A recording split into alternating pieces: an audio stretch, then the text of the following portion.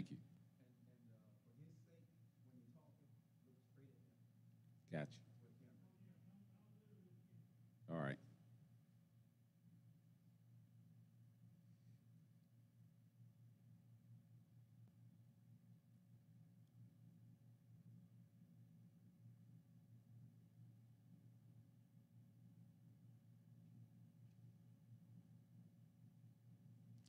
Good evening. We're here for the John Willis lecture series tonight. We have a couple of great speakers, Dr. Sam Maxwell, and we also have Dr. Williams out of Fort Myers. So we're grateful to God for them, and we thank God for these men that can bring the word to us today. And we want to make sure that everyone is tuned in, and call somebody. Have them to tune in as well so that they can receive the blessing also. After our praise and worship, the next voice that you will hear will be Dr. Sam Maxwell, and following him will be Dr. Leon Williams.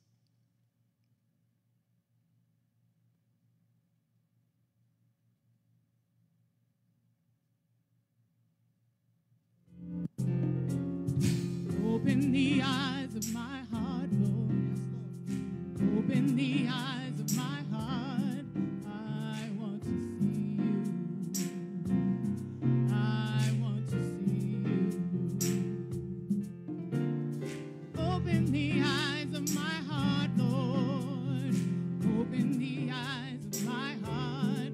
I want to see you. I want to see you. Sing, open the eyes. Open the eyes of my heart. I need to see you. I want to see you. Sing, open the eyes of my heart. Open the eyes of my heart. We need to see you in all of your glory. Just to see you. Shining in the light of your glory. Lord, pour out your power and love as we sing, holy, holy, holy. Just to see you high and lifted up and shining in the light of your glory. Lord, pour out your power and love as we sing, holy, holy, holy. Oh, open the eyes. Open the eyes of my heart. We need to see you. We want to see you, oh God. Just open the eyes of my heart, Lord. Please open the eyes of my heart. I need to see you in all of your glory.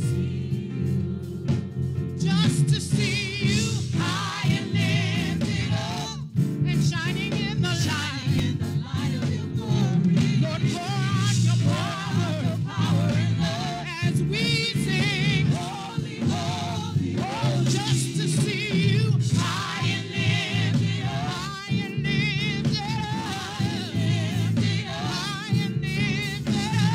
and lifted up, high and lifted up, high and lifted up. Pour out your power and love. Pour out your power and love. Pour out your power and love. Pour out your power and love. As we sing, holy, holy, holy. Open the eyes of my heart, Lord. Open the eyes of my heart. I want to see you. I need to see you. Please open the eyes of my heart, Lord. Open the eyes of my heart. I need to see you. And we need to see you.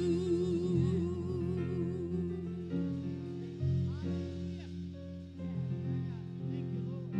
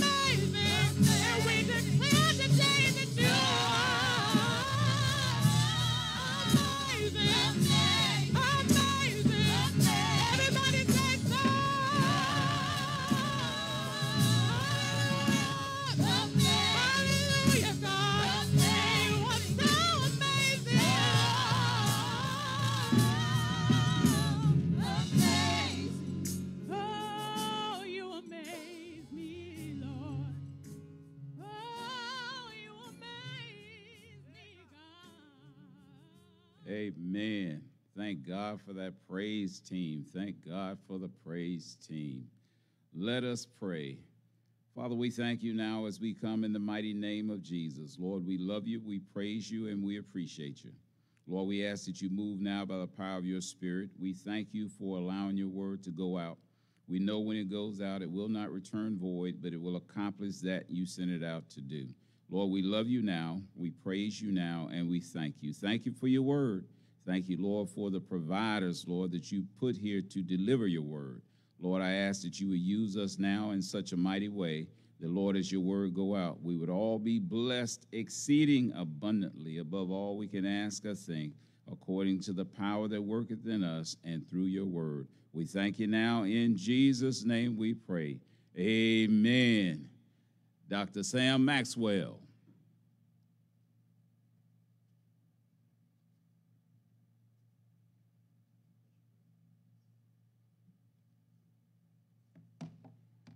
Praise the Lord. Amen. Thank God for each of you, my brothers in suffering.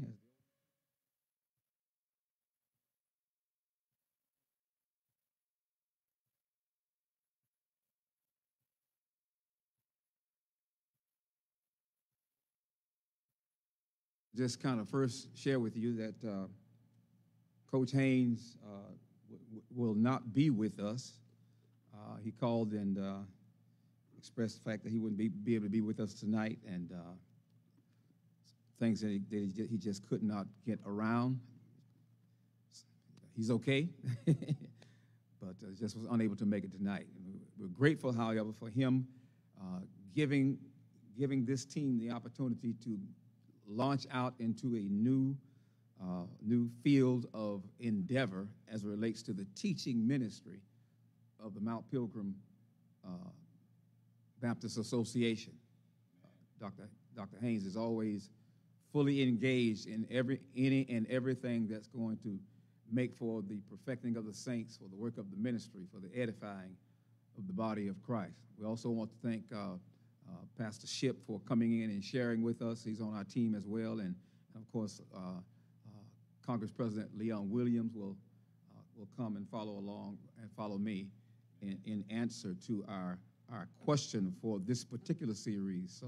So this is the first quarterly meeting of the John Willis Lecture Series, and Dr. Haynes will give you further discussion on why John Willis, former pastor of the New Hope Missionary Baptist Church, and so we'll leave that for him and one of our next occasion.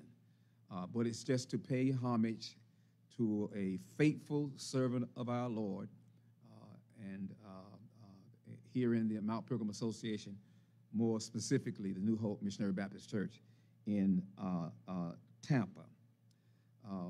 The question that this series will deal with, well, first of all, the objective of this particular portion of the instructions for tonight is, the objective is New Testament church development. The objective is New Testament church development. And if you break that into pieces, it's all about trying to get our churches to develop along the line that is in keeping with the principles and practices that we find in the New Testament,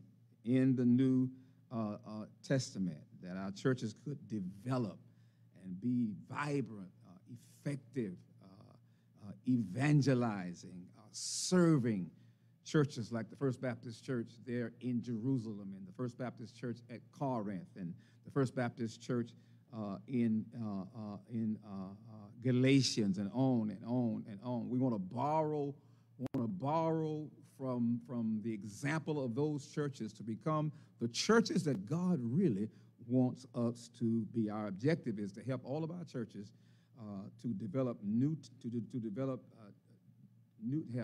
accomplish New Testament church development. The question that we'll deal with is this: would New Testament churches develop a more firm foundation and stronger fellowship. If Paul's epistles were the primary curriculum, if the epistles of the Apostle Paul were the primary curriculum for our churches, would we develop a more firmer foundation and more stronger fellowship within the body? Well, the strategy that we want to use to approach this question, the strategy that we want to use to approach this question is grasping God's word according to the author's intent or instructions. Grasping God's word according to the author's instructions. In other words, we want to search the scripture in a manner that would be in keeping with what God has said in his word. How should we really approach the scripture? Well, he's given us a proof text that we can use as a point of departure. And that is found there in Hebrews chapter 1, beginning at verse 1. And it says, God, who at sundry times and in divers manners spake in times past unto the fathers by the prophets, hath in these last days spoken unto us by his Son, whom he hath appointed heir of all things, by whom also he made the worlds. And so the old preacher would say, let's unpack that. let's unpack that. God, who at sundry times. Sundry is a word that is synonymous with portions, and from this idea we get the doctrine of dispensation. That God's word came to us at different times in different ways. He dispensed his word in different times and in different ways. That's what he means by sundry times and in divers manners. Then it gives you a couple of the sundry times. He spake in times past. He spake in times past. He spake in times past unto the fathers by the prophets. When did he do that? In times past. Yeah. He's not speaking through prophets today. He did that in times past to the fathers, which means Old Testament. Verse 2 says, hath in these last days, which deals with the dispensation of the age that we're in, since Jesus, hath in these last days spoken unto us by his Son, whom he hath appointed heir of all things. So, conclusion then on this beginning discussion of this strategy and that we're talking about, how we approach and interpret the scripture must be guided by God's Son. That's what he said. Hath in these last days spoken to us by his Son, and he's in charge. Yeah. That's what he means. He's appointed heir of all things. So how we approach the scripture, brothers, how we approach the scripture must interpret. We must interpret scripture as we are guided by Jesus. So let's revisit Jesus' time. Let's revisit Jesus' time.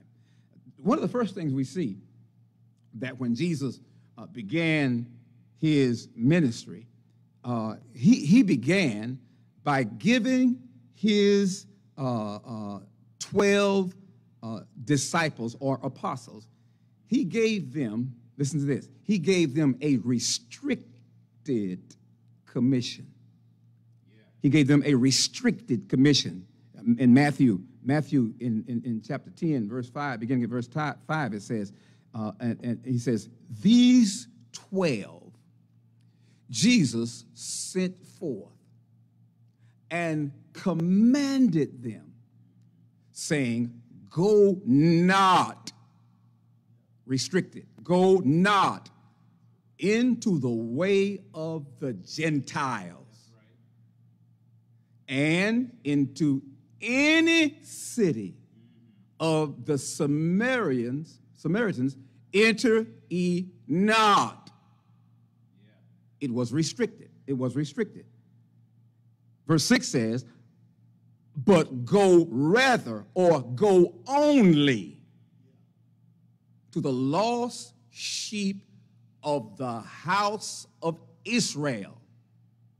And as you go, preach, saying, the kingdom of heaven is at hand. Now, every time this word preach comes up, every time Jesus used this word preach, it always has with it an evangelistic approach. Every time this word preach is used by Jesus, it's about somebody that's lost and need to hear the gospel. That's every time when Jesus uses it. So Jesus gave that, you can clearly see, Jesus gave them a restrict. They were not to go to anyone except, why? Because what Jesus in the Gospels, Jesus did not come to start a church. In the Gospels. In the Gospels, Jesus came to inaugurate the kingdom of heaven. That was the message. Repent, for the kingdom of heaven is at hand. And you and I both know that you can't establish a kingdom when you crucify the king. So what Jesus does then, the restricted commission is no longer valid. So the next thing Jesus does with the 11 remaining disciples, he gave them a revised commission. He gave them a revised commission. It says in Acts chapter 1, verse 8, but ye shall receive power. After that, the Holy Ghost has come upon you, and you shall be witnesses unto me both in Jerusalem, in all Judea, in Samaria, and unto the uttermost part of the earth. He had a restricted commission. He sent them to, he had a revised commission, rather. He sent them to the uttermost part. They were supposed to go everywhere and proclaim or evangelize or preach the gospel to every lost person. See, when you approach this the way Jesus gives it to us, then we see that the work of the 12 didn't go well, because it's hard to have a kingdom when you crucify the king. So Jesus then gives a revised commission and says, tell everybody. Now he's in church mode. He was in kingdom mode, but now he's in church mode. Jesus gave a revived commission, and those of you who are familiar with the book of Acts, you know that those guys didn't really care much about that uttermost parts of the world. They really never really got with that. Matter of fact, these guys got stuck in Jerusalem. They got stuck in Jerusalem. So much so that in Acts chapter 1, it's Acts chapter 8, rather, in Acts chapter 8, verse 1, we find out here that after the restricted commission and after the revised commission, we discover circumstances required them to work the commission. In Acts chapter 8, verse 1 shows us that circumstances required them to work the commission. What was the circumstances? Well, Acts 8:1 says, and Saul was consenting unto his death. And at that time, there was a great, here it is, this is the circumstance. There was a great persecution against the church, which was at Jerusalem, a great persecution. And they were all scattered abroad. Listen, they didn't sit down and say, hey, let's go all over the world and proclaim the gospel. No, they wasn't going nowhere, but circumstances, the circumstance name was Saul of Tarsus. He scattered them throughout the regions of Judea, Samaria. Everyone left except the apostles. These guys just never got with that into all the world thing. They just got stuck in Jerusalem. Therefore, they that were scattered abroad went everywhere preaching. And again, that's the word about evangelizing. That's proclaiming the gospel for salvation's sake, preaching the word. Saul's persecution literally forced the church at Jerusalem to do what they really never planned to do. And that was, it forced them into evangelizing all people everywhere. So what we've seen now, as we look at Jesus and his approach to guiding us through the Scripture, he's the one in charge. We must follow we must walk in his footsteps and see where the breadcrumbs lead us. The circumstances required them to work the commission. And lastly, Jesus finally ends up preferring only one commissioner. The 12, the 11, they never got with the global evangelism. They never really came to grips with anybody else being saved other than the Jews. Not really. In Acts chapter 9, verse 15, the Bible says, but the Lord said unto him, talking to Ananias, because he wants him to talk to Saul. Ananias talked to Jesus like he don't know what he's doing. Jesus, you don't know this man. Been hear some bad stuff about him. Jesus says, go thy way. In other words, Jesus said, would you just do what I told you to do? He says, for he, Saul, is a chosen vessel. Listen to this. Unto me, to bear my name before the Gentiles and kings of the children of Israel, for I will show him how great things he must suffer for my name's sake. Jesus started out with a restricted commission. He gravitated to a revised commission, and then the circumstances required them to hit the commission. But then finally, Jesus finally settles in on having only one commissioner. Saul of Tarsus was redeemed, called, and ordained as the chief, and I would say only apostle for all things Gentile. Now, if you don't know what a Gentile is, it's somebody that's not kin to Abraham, Isaac, and Jacob. That's us, y'all. But just to move out of the way, one last thing I want to give you, and these are just thoughts that you need to consider and work your own way through it. Regarding the great compromise that took place as it relates to the salvation of the Jews and the salvation of the Gentiles, and should the Gentiles be saved without being circumcised, or be saved after being circumcised. In Galatians chapter 2, verse 8, that there seems to have been a compromise that apparently was pushed by the guys in Jerusalem. And Paul says, whatever. says in Galatians 2:8 says, for he that worked effectively in Peter to the apostle of the circumcision. He calls Peter the apostle of the Jews.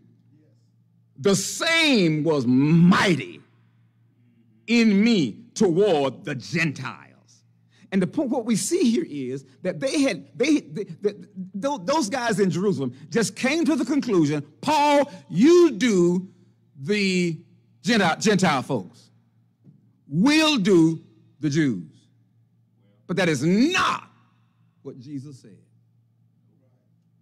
Jesus says, go ye therefore into all the world.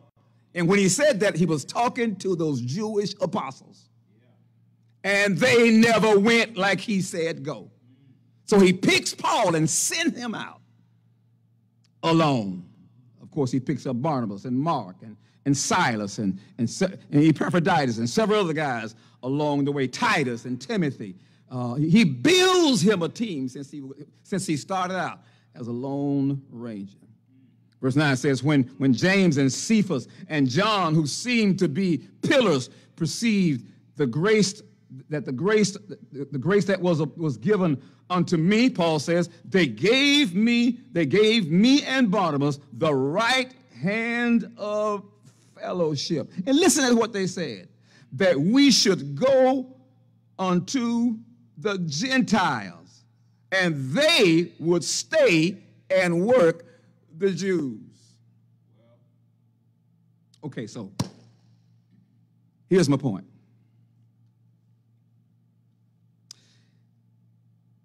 The apostle Paul, the apostle of things, all things Gentiles, is the one that Jesus used more than any other apostle to not only plant the churches and stabilize their churches, but also give church leadership development manuals, 13 of them, if you will, that can work wonders in churches still today. So in order to develop New Testament churches, we need New Testament material. The apostles of all things Gentiles wrote 13 epistles to churches and pastors so we can know how to do and get the church to do what God calls us to do. Father, thank you tonight. Thank you for Dr. Haynes for giving us this spot, this platform. And God, we don't know where this is going, but we're grateful for the start. And for these men who are here, God, Brother Todd and AV and Brother Leon and coming up next, and Brother Ship guiding us through this evening in support. We just pray, God, that you will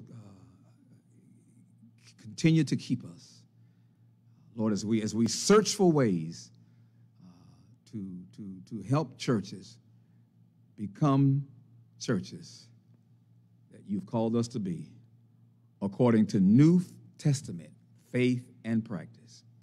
In Jesus' name we pray. Amen. Amen. Brother Leon's coming. You know, we just gonna get it done, y'all. We're not gonna keep you here all night.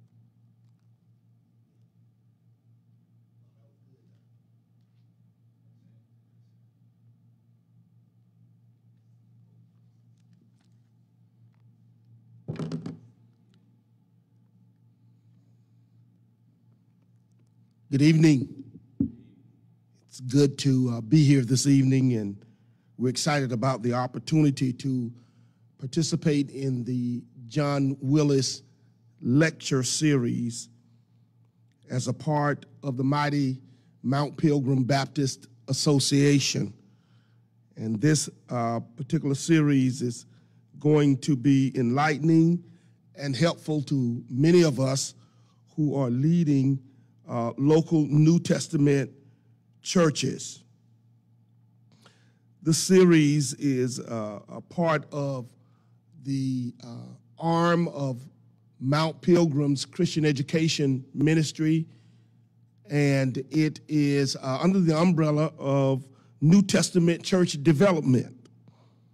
It's designed to aid church leaders in developing and strengthening their local churches. We heard Dr. Maxwell earlier spell out the intent, aim, and or goal of the lecture series with the question, would New Testament churches develop a more firm foundation and stronger fellowship if the Pauline epistles were the primary resources or resource for the preaching and teaching ministries? And so I come to share some information regarding the leadership of the Apostle Paul, talking about the master builder of the church and how Paul proceeded, how he initiated and proceeded to be the one person that the Lord Jesus Christ used in order to plant and develop and strengthen local churches throughout the region of Asia Minor. So we'll begin by looking at Paul's leadership tonight. What kind of leader was this guy? This teaching session will combine Luke's historical account of the life of Paul along with the Apostle Paul's epistles explaining his, get this, his revelatory ministry and how today's church leaders can best lead, grow, and strengthen a local fellowship of believers. I call it his revelatory ministry because he received divine revelation from God. And you know what he did with it? He wrote 13 letters. That's what he did when he received the divine revelation from God. He wrote 13 letters to various churches and pastors on how a local New Testament church should function. Every leader of a church should have some idea of God's purpose and plan for his life. Every leader of a local New Testament church should have some idea of God's purpose and plan for his life. The Apostle Paul has given us a pattern for that. His writings reveal several qualities that must be discovered before one can rest assured that he is fulfilling the will of God for his life. In his second epistle to Timothy, his son in the ministry, Paul records these words, "Whereunto I am appointed a preacher and an apostle and a teacher of the Gentiles." Let me read that for you one more time. Whereunto I am appointed. That could be translated ordained. A preacher and an apostle and a teacher of the Gentiles. 2 Timothy chapter 1 and verse number 11. Paul, first of all, recognizes his spiritual gifts and how they influence how he fulfills God's will, how he fulfills God's will. It wasn't so much about God's will for his life as it was God's will, period. So I'm going to share some principles pertinent to learning how, as a local New Church Testament leader, to fulfill God's will or to fulfill the will of God. First thing I want to highlight tonight is the fact that one must be directed by the will of God. One must be directed by the will of God. And we're going to use Luke's historical account of the life of Paul to help us get started tonight.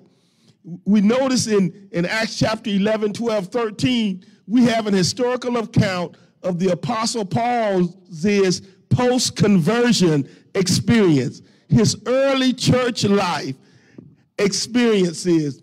And once he gets saved, as you heard Pastor Maxwell declare earlier, God sent him to Ananias, who explained to him what the Lord would have him to do, baptized him, matter of fact. And then the Apostle Paul spends time in Tarsus. Well, the scattering of the churches have now scattered as far as Antioch. And Antioch, found there in chapter 11, at the end of that chapter, becomes a church that is multicultural and multiracial. And we'll see different people, Jews as well as Gentiles, are in that church. And as Barnabas gets news and the apostles in Jerusalem get news of the church in Antioch growth, while the church in Jerusalem is on the downward slide of growing. And the church in Antioch is on the upward move in their growth and in the numbers of their fellowship. Barnabas now decides that he needs to find this guy by the name of Saul to come and help them in the church there at Antioch. Acts chapter 13, verses 1, 2, and 3 reads this way. Now there were in the church that was in Antioch, at Antioch, certain prophets and teachers, as Barnabas and Simeon, that was called Niger, and Lucius of Cyrene, and Manaen, which had been brought up with Herod the Tetrarch, and Saul. And the Bible says in verse 2, as they ministered to the Lord and fasted, the Holy Ghost said, separate me, listen to this, Barnabas and Saul, for the work wherein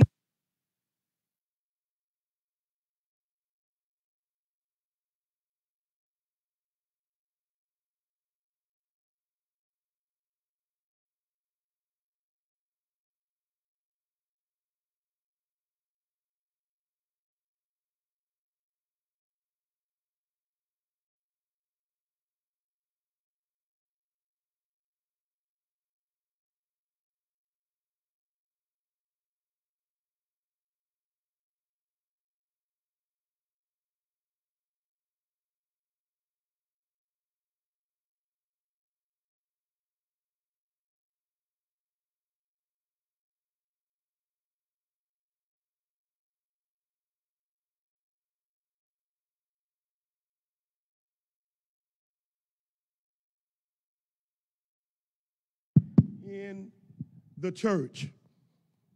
And these leaders are preachers and prophets. Preachers are what we call forth tellers, F-O-R-T-H, T-E-L-L-E-R-S. We forth tell the written word of God. The prophets during that day, because the word of God had not been given in its totality, they were foretellers. They could tell us things that were going to happen that had not yet happened. And we find that in Paul's prophetic ministry in chapters like chapter 15 of 1 Corinthians, in 1 Thessalonians chapters 2 and chapters 4. And we see his prophetic side giving us information regarding what we call eschatology, end time things. Well, here, these teachers were in the local church at Antioch, and they were leading this growing congregation. So what happened in Paul's life to help us understand how we can best lead a local New Testament church using the Apostle Paul's life as a pattern, as a mold, as an example? Well, first thing we find out is fulfilling God's will takes place in a local church first. It takes place in a local church first. Notice Barnabas goes and gets Saul, and he brings him to the local church in Antioch. Too many of us try to lead a church without being in a church. Each and every believer should find them a local church so that we can begin the growth process. Paul not only had to grow as a believer, but he had to grow as a leader. And to grow as a leader, he became a part of a local church with challenges, which required him to learn not only through the revelation that God was giving him, but by practical experiences. If we were to use Paul's life as a pattern, we will notice how God initially sent him to Ananias. From there, he was in Jerusalem around the apostles, and from there he was with Barnabas. These men gave the apostle guidance to where? To a local church. The same apostle would later write to Timothy and say to Timothy in the book of 1 Timothy chapter number 1, he would write to him and say, as I urged you when I went into Macedonia, stay there in Ephesus so that you may command certain men not to teach false doctrines any longer. What did he command him to do? To stay at the local church. Stay there and be a source of encouragement and leadership. So Paul began his ministry in a local church. And this is going to be helpful for all of us who are leaders in churches. Get in a local church as the pattern reveals here in the Bible so that we can learn how church is to be done. Secondly, we notice something else, that Paul was obedient to the command of God. If a leader is directed by the will of God, or directed to fulfill the will of God, we must be obedient to the command of God. And we know the role of the Holy Spirit there in the early church. Luke declares these words in the book of Acts chapter 13, verse number 2, while they were worshiping the Lord and fasting, the Holy Spirit said, or the Holy Ghost said, separate me, Barnabas and Saul, for the work to which I have called them. He said, separate me, these two men, set them apart for the work whereunto I have called them. And we notice that Paul has been given the call to a certain group of people. How important was Paul's obedience to this command of God the Spirit? Listen, that decision has ultimately led to the gospel being spread to almost all areas of the world. That one decision on that day, at that moment, in time, in that church, while worship was happening, they made a critical decision that initiated or became the genesis of the gospel being spread to the uttermost part of the world. Now, how important is that to be in a local church and to obey the command of God? Thirdly, Paul preached the word of God faithfully. Notice in the book of Acts, chapter number 14, he preached the word of God faithfully. Now, faithful preaching has its challenges.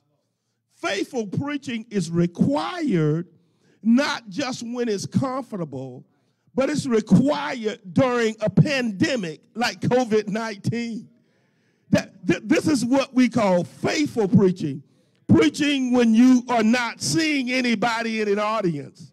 And you know Paul himself writes to Timothy, said, preach it in season and out of season. And we paraphrase that by saying when they want to hear you, when they don't want to hear you, when they're in the house or when they're not in the house. It says in Acts 14, and it came to pass in Iconium, this is Paul and Barnabas on their journey, that they went both together into the synagogue of the Jews, and so spake or preached that a great multitude, both of the Jews and also of the Greeks, believed. But the unbelieving Jews stirred up, listen to this, the Gentiles, and made their minds evil, affected against the brethren. Long time, the text says, therefore abode they speaking boldly in the Lord, which gave testimony unto the word of his grace, and granted signs and wonders to be done by their hands. What am I saying? What is that verse saying? Paul and Barnabas continued to preach God's word even when they faced difficult circumstances. The Bible says at Iconium, Paul and Barnabas went as usual into the Jewish synagogue. There they spoke so effectively that a great number of Jews and Gentiles believed. But the Jews who refused to believe stirred up the Gentiles and poisoned their minds against these two brothers. So Paul and Barnabas spent considerable time there, speaking boldly in spite of the opposition that they faced. And then God confirmed their message of his grace by enabling them to do miraculous signs and wonders. They preached faithfully in spite of the Jews stirring up opposition against them. They preached faithfully. What does this have to do with the leadership of Paul for a local New Testament church leader? Most of us understand that we will face challenges. We will face difficulties. There are some Sunday mornings when we won't want to preach, or Wednesday evenings, or Tuesday mornings, or whatever day and time it is that we're preaching. We will not want to preach for whatever reason. Somebody's going to upset you. Paul and Barnabas didn't even think along that vein. That was not even a consideration.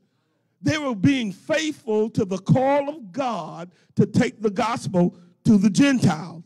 So first of all, we notice that they were directed by the will of God. Secondly, they responded to the grace of God.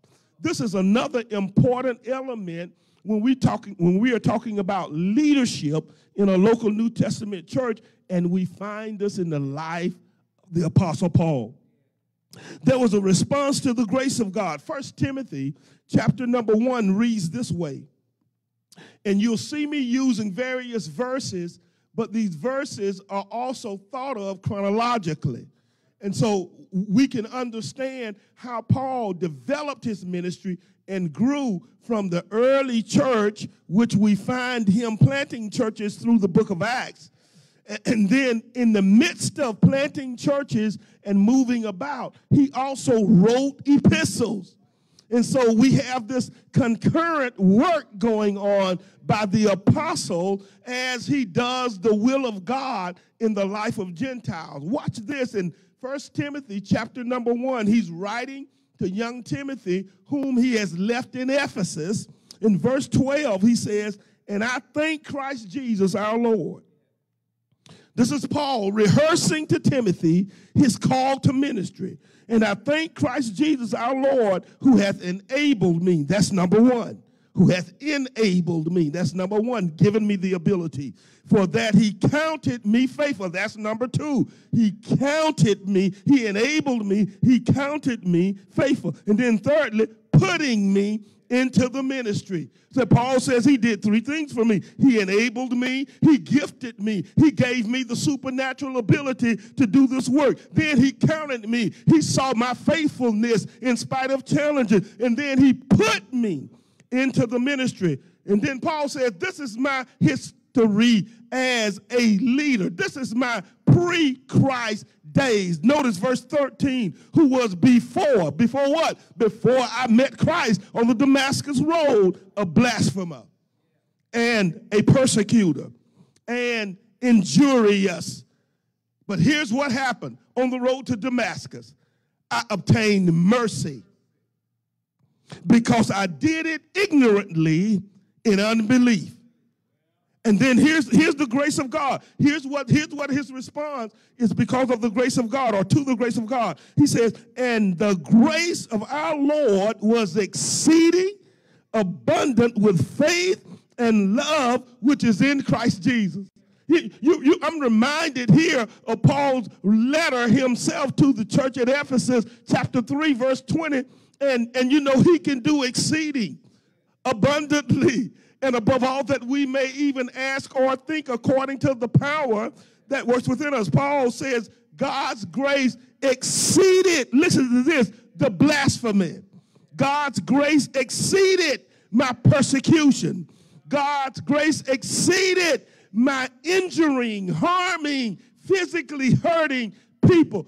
Where sin abounded, grace did much more abound. So why is this important? Listen, leaders of local churches, this Apostle Paul gives us an example of how we should respond in a local church, in leading a local church, sustaining and growing and developing a local New Testament church. We don't respond to the difficulties and the people. We respond to the grace of God. A leader who understands, a leader who grows a church understands the love and the kindness of God in their life. As a result of experiencing the grace of God in one's life, leaders experience a sense of urgency to perform God's will. Understanding the grace of God is essential. It's essential for one to recognize the importance of leading God's people. This level of leadership is dependent on one's willingness to serve and be a steward of God's possessions. Henry Blackaby writes, The Power of the Call of God. He says a leader has an absolute sense of urgency. Because of this desperate condition of the sheep, Jesus sent the disciples on a mission to help them. A leader has an absolute priority and commitment to prayer. Prayer is a relationship with God where in his presence he reveals who he is and what he is about. A leader is unconditionally related to Jesus Christ as Lord, unconditionally. The slightest whisper of the leader's Lord is heard and responded to immediately. A leader must dwell with and under Christ's absolute spiritual authority and demonstrate this in his life. What am I saying? I'm saying a leader leads well who understands the love and kindness of God in their lives. And what we learn from this is Paul is teaching us to relearn to how God has been toward me, not how people are toward me. We are leading sheep. Paul's life becomes a clear example of how we do this if we're going to be master builders of churches. Secondly, Paul says these words. He talks about a leader whose life is yielded to the Holy Spirit. We notice in Acts 13, the Bible clearly says that when they were worshiping and fasting, the Holy Spirit spoke. While they were in harmony, in tune with, while they were under the control of the Holy Spirit, listen, he spoke. These leaders are symbolic, Paul and Barnabas, of a life yielded to the Holy Spirit. This is why the apostle will write to the same church at Ephesus that Timothy is pastoring and say, do not get drunk on wine, which leads to debauchery. Instead, be filled with the Spirit of God. Listen, the grace of God will motivate one to do the will of God.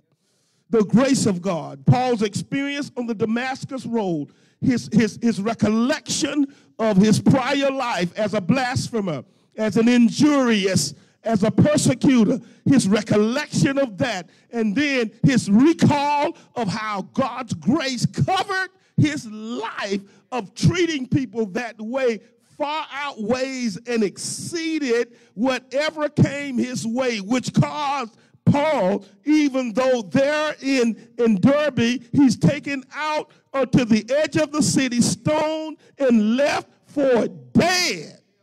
Paul rises up and keeps on preaching.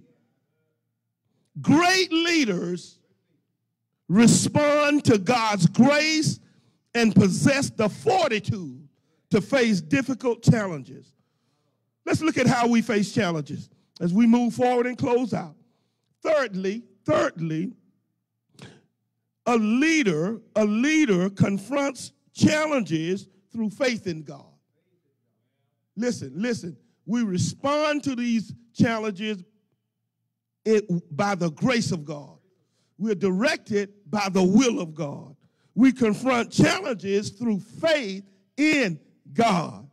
Through faith in God. Paul says in Galatians 2:20, I have been crucified with Christ. Nevertheless, I live, yet not I, but Christ lives in me. And the life that I now live in the flesh, I live by the faith of the Son of God who loved me and gave himself for me. What was Paul saying? Paul's saying, hey, listen, in Galatians 2:20, Paul is saying, listen, Christ lives in me. Watch this. Christ doesn't just dwell in me. Christ lives in me. In other words, Christ has full access to my whole life. Too many times, leaders, we treat Christ like we treat guests in our home. We allow them to come into the living room, sit on the couch, or in one of the chairs there, but we do not allow them to have free access to every area of our home. Paul says, Christ lives in me. He lives in all areas. He has full access to whatever is going on in my life. In Acts chapter 14, the letter Luke writes, verses 19 and 20, and there came thither certain Jews from Antioch and Iconium. Watch this. Who persuaded the people, and having stoned Paul, drew him out of the city, supposing he had been dead. Howbeit, as the disciples stood around about him, he rose up and came into the city, and the next day he departed with Barnabas to Derbe. Well, here's what happens as Paul confronts challenges through faith in God. When they stoned Paul, Paul was challenged by his own ethnic group. By his own ethnic group, his own people that looked like him, people that talked like him, people that had some of the cultural idiosyncrasies of another person of the same race. During Paul and Barnabas' stay in Lystra, the Jews stirred the people up. F.F. Bruce writes these words regarding Paul. He says, Paul was badly knocked about. When years later he says to friends in Corinth, once I was stoned, this was the occasion he had in mind. He must have been knocked unconscious. For those who stoned him, the Bible says, dragged him out of the city supposing he was dead. And many believe that it was at this point that Paul says, I was caught up in the third heaven. And I saw things that I cannot utter. And Paul, having been stoned to the point of being supposedly dead, obviously was bruised and battered rather badly. It was probably a grotesque scene of the Apostle Paul as they battered him. So he faced challenges, and he faced challenges from his own ethnic group. Secondly, he was challenged by Satan. He was challenged by Satan, but he faced challenge, or he confronted challenges. How? By faith in God. The Bible says in 1 Thessalonians chapter number 2, wherefore we would have come unto you, even our Paul, once and again, but Satan hindered us. Satan himself, Paul points him out. Paul calls his name. He hindered us. On another occasion in 1 Corinthians 12 or 2 Corinthians 12, Paul talks about how there were messengers of Satan sent to buffet him. Paul could identify his challenges, but do you think they stopped Paul from employing and exercising his faith in God? No, it did not. And no, it did not. Notice in 2 Corinthians 12, in verse number 7, he says, unless I should be exalted above measure, through the abundance of the revelations, there was given to me a thorn in the flesh, the messenger of Satan, not Satan, but the messenger of Satan, to buffet me, lest I should be exalted above measure. Paul had a clear understanding of why his challenges were so severe. It had to do with ego. It had to do with thinking more highly of himself than he ought to. Therefore, he could submit himself to the will of God, trust that God was leading him even during these times of difficulties. Paul explains a continual problem he experienced with Satan. Satan hindered him. There were messengers of Satan to buffet him. And he prayed for God to remove the thorn. We saw that in the text. However, God answered with grace. Each of us face challenges that will move us to spend time in prayer for deliverance. I'm talking about leaders who are master builders of local New Testament churches. We must spend time in prayer for God to deliver us. Not only was he challenged by his own ethnic group, somebody ought to get that one tonight, and he was challenged by Satan, but he was also challenged by his flesh. He was challenged by his flesh. This is a part of the Apostle Paul's life as a leader. Romans 7, verse 21, I find then a law that when I would do good, evil is present with me, not around me, not coming toward me, not trying to run me down, but evil is present with me. For I delight in the law of God after the inward man. But I see another law in my members, another law in my members, warring against the law of my mind and bringing me into captivity to the law of sin, which is in my members. O wretched man that I am, who shall deliver me from the body of this death? I thank God through Jesus Christ our Lord. So then, with my mind, I myself serve the law of God, but with the flesh, the law of sin. Paul says to the leaders, Paul's life speaks to us that many will face Christian battles. And with facing that battle, there must be a desire to do the will of God, but struggle while actually doing it. Struggle is a part of a master builder's life of a local New Testament church. And so we struggle because we desire to do the will of God, directed by the will of God. You got to respond to the grace of God. And you got to face and confront challenges by faith in God if we're going to be a leader, according to the life of the Apostle Paul. So in preparation for leadership, every potential leader should count the cost. All leaders must understand the price to be paid to lead. An aspiring leader of God's people must have in his heart a willingness to pay a high price. Jesus talked about this in closing. Luke 9, verse 57 through 62. He says, and it came to pass that as they went in the way, a certain man said to him, Lord, I will follow thee whithersoever thou goest. And Jesus said to him, foxes have holes, and birds of the air have nests, but the Son of Man have not where to lay his head. And he said unto another, follow me. But he said, Lord, suffer me first to go and bury my father. Jesus said unto him, let the dead bury the dead, but go thou and preach the kingdom of God. And another said, Lord, I will follow thee, but let me first go bid them farewell, which are at home at my house. And Jesus said to him, no man, having put his hand to the plow and looking back, is fit for the kingdom of God.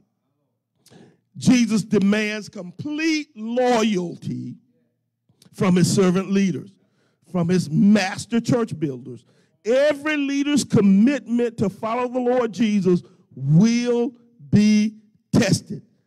God has committed to building his church because it will restore people to a right relationship with him. Great sacrifice is required in order to accomplish that task. So when we think about local New Testament churches, we think about the Apostle Paul's life, and we think about his specific aim was at lost Gentiles. And the challenges he faced, not only going and performing or employing or fulfilling the will of God, but the opposition and the challenges from his own ethnic group and from Satan and from his flesh. What a challenge. But at the end of Paul's life, you and I both heard him say, I fought the good fight of faith, and I finished my course.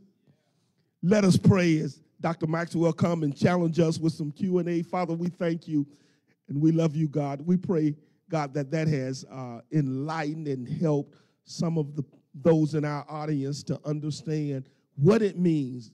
Preachers and ministers, help them to understand what it means to lead a local church and to cause it to become strong and to become firm, and the membership grows stronger together in fellowship. We thank you now in Jesus' name I pray. Amen.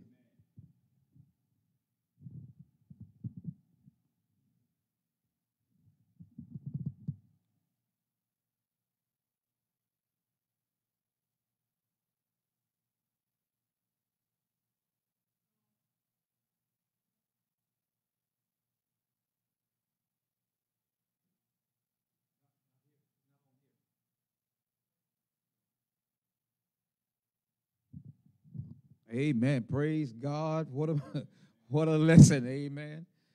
We're so grateful. Thank you, Dr. Williams. Paul's life is the model, of course.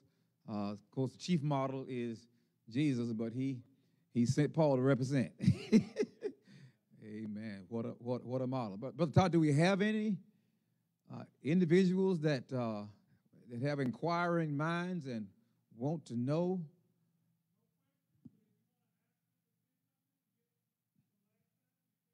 Okay, we can do that.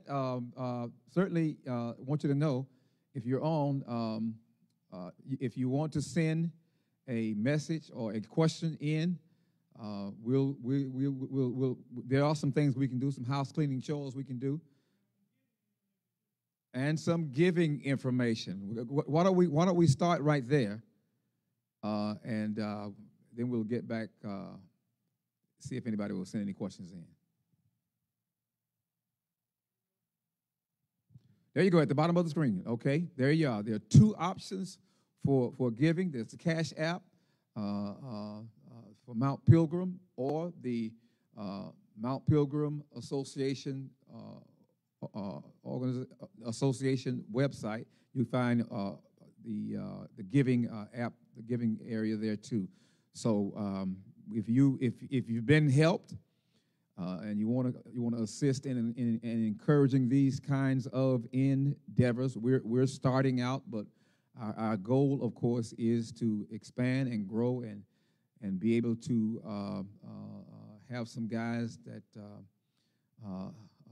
that have great reputation for conducting these kinds of sessions. We certainly thank God for Dr. Williams and what he has challenged us with tonight. So if there's anyone who have some questions you might want to ask, or listen, if you want to do it this way, if you don't want to get it done tonight, certainly you can email questions. I'm going to ask Dr. Williams to come and give him your email address. I'm going to give you mine. You can send any questions you might want to send to me to iSamuel437@gmail.com. That's iSamuel, or First Samuel. That means there's a second Samuel. iSamuel437@gmail.com. If you want to send me a message, come on, Dr. Leon, and give them your email address in the event they want to send. Oh, there's mine on the screen right there. And thank you, Dr. Maxwell. You can reach me at LEONS as in son, J as in Jesus, LEONSJ at Comcast.net. LEONSJ at Comcast.net. We welcome your questions. We want to know. This will help stimulate and motivate us to continue to point out those necessary principles and practices that can help us build strong fellowships and strengthen our membership. We certainly want to see that happen in all churches of the Mount Pilgrim Baptist Association and any others who may be interested in further developing their local New Testament churches. Thank you so much for tuning in with us tonight on Facebook Live, YouTube, and also whatever other means that you had access to watching us tonight. We are so grateful for the opportunity to share with you all. thank you, Dr. Williams. We're going to go ahead and prepare for the ship to come and close us out tonight. Again, thank you so much. And for those of you who are experiencing this virtual experience tonight, I want to certainly give words of appreciation to our executive pastor here at the First Baptist Church of Progress Village, Pastor Todd Hammond. Thank you, Brother Todd, for coming in and assisting us tonight. Amen. You know, we don't have one of those applaud boxes like they have at the football and baseball game, but yeah, okay, all right. Thank you so much. Come on, Brother Ship, and give us some parting words and close us out with a word of prayer. Thank you, Dr. Maxwell. Also want to say to Dr. Sam Maxwell, I want to say thank you for opening up the pavilion. Amen. First Baptist Church of Progress Village. And we're just grateful for that. So thank you so much. Thank you, thank you, thank you. If all hearts and minds are clear, we're going to pray. John 3:16 says, "For God so loved the world that he gave his only begotten Son, that whosoever believeth in him should not perish but have everlasting life." Father, we thank you now as we come to the close of this session, but never from your presence. Lord, we ask that you would bless now as we have received from these great teachers.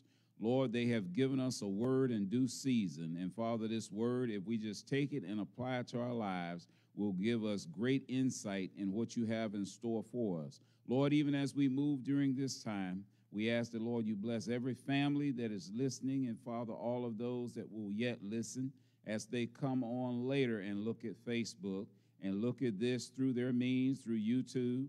Lord, we're grateful to you for allowing it to be. We pray now that the sweet communion of the Holy Spirit rest, rule, and abide with these, your people, now and forevermore. And all the church said, amen.